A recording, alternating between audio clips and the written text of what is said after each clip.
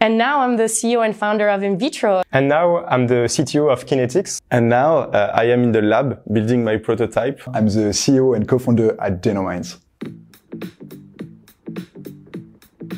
I was doing some research in deep learning in a university or in a startup. But then what I did was to get out of research and try to start my own company. I was a strategy consultant for a British firm. Before I joined EF, I was doing my PhD. What I really wanted to do deep down is to take the science that is inside of the lab, to put it outside of the lab so the technology can reach a lot more people. I wanted to meet exceptional people. People that I would never have the opportunity to meet in some other places. With EF, you can meet like a few tens of people that all want to build a company, they want to do it right now, and you have a huge variety of profiles that you can interact with and find the right person for you. Worst case scenario, that would be like 3 months being paid to meet a lot of amazing people. And best case scenario, it would be it would allow me to create my own company.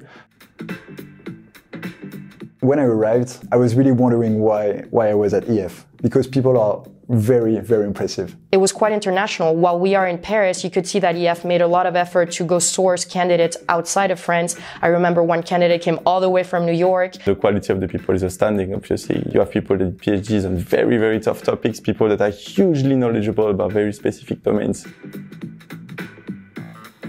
My co-founder. When you enter EF, you really learn that without business people, engineers cannot do anything in business. Without EF, it would have been hard to be exposed this fast to such an interesting network of investors.